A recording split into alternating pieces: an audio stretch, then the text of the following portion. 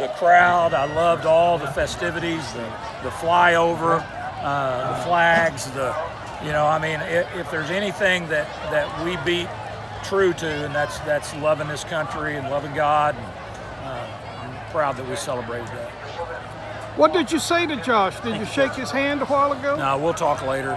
He and I both knew that. And so he said he loved me, and I told him the same thing.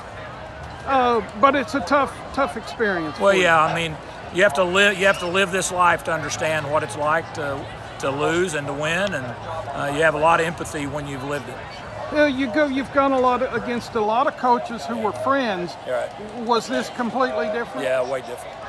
Proud of my players above. I mean, really, really proud of them. But that part of it was not fun. You bragged on the defense. What about the offense? Very explosive, a lot of big plays, a lot of guys that can make big plays and spread it around. And when they do that, we got a chance to be pretty good.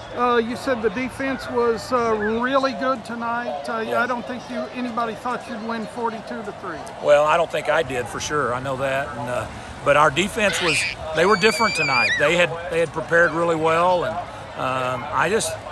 we play at a different edge, and I think they really enjoyed having the crowd, and I think that's at least we know what we can do now.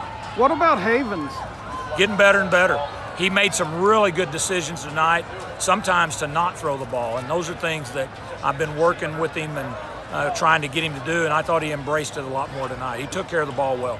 Gotta ask you about the fake punt. Was that a fake punt or the guy's own idea? Cody is an outstanding athlete. Used to be a running back, and it's a rugby option, and so he's going to turn out there. If they don't pressure the kick, then he'll just take off running. I was proud he got the first down.